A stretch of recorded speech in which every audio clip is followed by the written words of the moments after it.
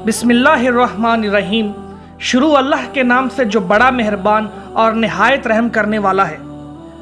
दोस्तों, खूने नाहक इतना बड़ा जुर्म है कि इस जुर्म की वजह से एक नबी का फर्जंद अपने बाप हज़रत आदम अलैहिस्सलाम के दरबार से रांदाए दरगाह होकर कुफ्र शिर्क में मुब्तला होकर मर गया और क़यामत तक होने वाले हर खूने नाहक में हिस्सादार बनकर अज़ाबे जहन्नम में गिरफ्तार रहेगा। इससे मालूम होता है कि जो शख्स कोई बुरा तरीका ईजाद करे तो क़यामत तक जितने लोग इस बुरे तरीके पर अमल करेंगे सबके गुनाह में वो बराबर का शरीक और हिस्सादार रहेगा। दोस्तों, मैं हूं नासिर इकबाल और आज की इस वीडियो में हम जिक्र करेंगे कि दुनिया में सबसे पहला कातिल और मकतूल कौन था। दोस्तों, रुए जमीन पर सबसे पहला कातिल काबील और सबसे पहला मकतूल हाबील है।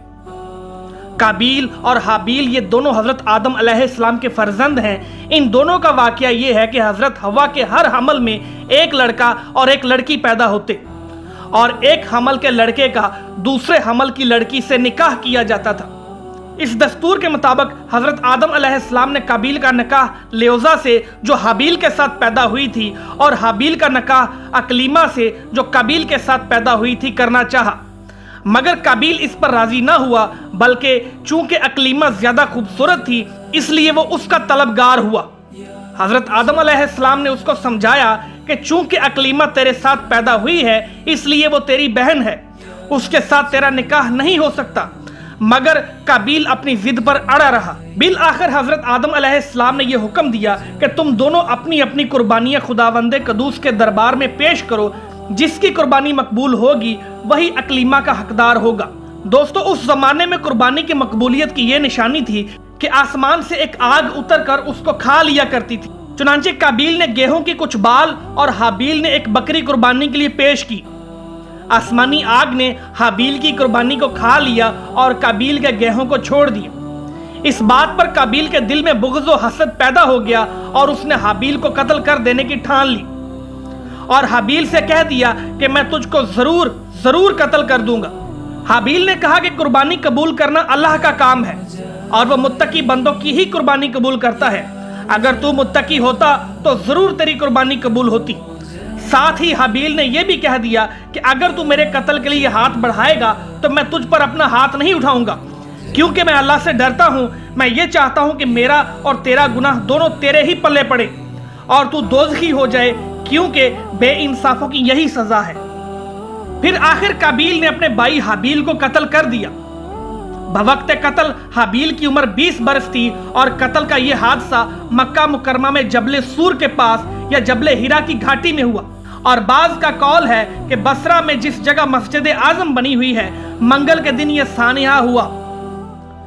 दोस्तों, रिवायत है कि जब हाबील कत्ल हो गए तो 7 दिनों तक जमीन में जलजला रहा और वह होशो तयोर में दरिंदों में इज़्तिराब और बेचैनी फैल गई और काबील जो बहुत ही गोरा और खूबसूरत था, भाई का खून बहाते ही उसका चेहरा बिल्कुल काला और बदसूरत हो गया और हजरत आदम अलैहिस्सलाम को बेहद रंजो कलक हुआ।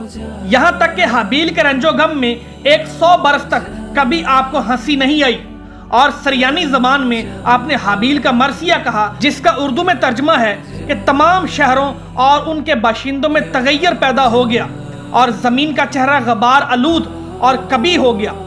हर रंग और मजे वाली चीज बदल गई और गोरे चेहरे की रौनक कम हो गई। दोस्तों, हजरत आदम अलैहिस्सलाम ने शदीद गजबनाक होकर काबील को फटकार कर अपने दरबार से निकाल दिया और वो बदनसीब अकलीमा को साथ लेकर यमन की सरजमीन अदन में चला गया। वहां इब्लीस उसके पास आकर कहने लगा कि हाबील की कुर्बानी को आग ने इसलिए खा लिया कि वो आग की पूजा करता था, लिहाजा तू भी एक आग का मंदिर बनाकर आग की परस्तिश किया कर। चुनांचे काबील वो पहला शख्स है जिसने आग की इबादत की और ये रुए जमीन पर पहला शख्स है जिसने अल्लाह ताला की नाफरमानी की और सबसे पहले जमीन पर खूने नाहक किया और ये पहला वो मुजरिम है जो जहन्नम में सबसे पहले डाला जाएगा। और हदीस शरीफ में है कि रुए जमीन पर क़यामत तक जो भी खूने नाहक होगा काबील उसमें हिस्सादार होगा, क्योंकि इसी ने सबसे पहले कत्ल का दस्तूर निकाला और काबील का यह अंजाम हुआ कि उसके एक लड़के ने जो कि अंधा था उसको पत्थर मारकर कत्ल कर दिया और ये बदबख्त नबी ज़्यादा होने के बावजूद आग की परस्तश करते हुए कुफ्र और शिर्क की हालत में अपने लड़के के हाथ से मारा गया। दोस्तों, हाबील के कत्ल हो जाने के 5 बरस बाद हजरत शीस अलैहिस्सलाम पैदा हुए, जबकि हजरत आदम अलैहिस्सलाम की उम्र शरीफ 130 बरस की हो चुकी थी। आपने इस होनहार फर्जंद का नाम शीस रखा। यह सरयानी जुबान का लफ्ज है और अरबी में इसके मायनी हब्तुल्लाह यानी अल्लाह का अतिया है। हजरत आदम अलैहिस्सलाम ने 5 सहीफे जो आप पर नाज़िल हुए थे, इन सब की हजरत शीस अलैहिस्सलाम को तालीम दी और उनको अपना वसी और खलीफा और सजादा नशीन बनाया और उनकी नस्ल में खैर बरकत होने की दुआएं मांगी। हमारे हुजूर खातमुन नबीयीन सल्लल्लाहु अलैहि वसल्लम इन्हीं हजरत शीस अलैहिस्सलाम की औलाद में से हैं। नाज़रीन, इस वाक़या को कुरान मजीद में अल्लाह ताला ने इस तरह से बयान फरमाया है, जिसका तर्जुमा है, और ए पैगंबर, इन्हें पढ़कर सुनाओ आदम के दोनों बेटों की सच्ची खबर। जब दोनों ने एक एक कुर्बानी पेश की तो एक की कबूल हुई और दूसरे की कबूल ना हुई। तो वो बोला कि मैं तुझे कत्ल कर दूंगा। तो दूसरे ने कहा कि अल्लाह उसकी कबूल फरमाता है जो मुत्तकी हो। अगर तू मुझे कत्ल करने के लिए अपना हाथ बढ़ाएगा तो मैं अपना हाथ तुझ पर नहीं बढ़ाऊंगा। मैं खुदा से डरता हूं। मैं तो ये चाहता हूं कि मेरा और तेरा गुनाह दोनों तेरे ही पल्ले पड़े। तो उसके नफ्स ने उसके भाई के कत्ल की रग़बत दिलाई तो वो उसको कत्ल करके नुकसान उठाने वालों में से हो गया। दोस्तों, इस वाक़या से हमें सबक मिलता है कि दुनिया में सबसे पहला जो कत्ल और खून नाहक हुआ वो एक औरत के मामले में हुआ। लिहाजा किसी औरत के फितने इश्क में मुब्तला होने से खुदा की पनाह मांगनी चाहिए। कबील ने जज्बा हसद में गिरफ्तार होकर अपने भाई को कत्ल कर दिया। इससे मालूम हुआ कि हसद इंसान की कितनी बुरी और खतरनाक कल्बी बीमारी है। इसलिए कुरान मजीद में मिन शर्रि हासिदिन इज़ा हसद फरमा कर हुक्म दिया गया कि हासद के हसद से खुदा की पनाह मांगते रहो। देखो दोस्तों कि खून नाहक कितना बड़ा जुर्म अजीम है कि इस जुर्म की वजह से एक नबी का फर्जंद अपने बाप हजरत आदम अलैहिस्सलाम के दरबार से रांदा दरगाह होकर कुफ्र और शिर्क में मुब्तला होकर मर गया और क़यामत तक होने वाले हर खून नाहक में हिस्सादार बनकर अज़ाब जहन्नम में गिरफ्तार रहेगा। इससे मालूम हुआ कि जो शख्स कोई बुरा तरीका ईजाद करे तो क़यामत तक जितने लोग इस बुरे तरीके पर अमल करेंगे उसके गुनाह में वो बराबर का शरीक और हिस्सेदार बनेगा। इससे यह भी मालूम हुआ कि नेकों की औलाद का नेक होना कोई ज़रूरी नहीं। नेकों की औलाद बुरी भी हो सकती है, क्योंकि हज़रत आदम अलैहिस्सलाम खुदा के मुक़द्दस नबी और सफ़ीउल्लाह हैं।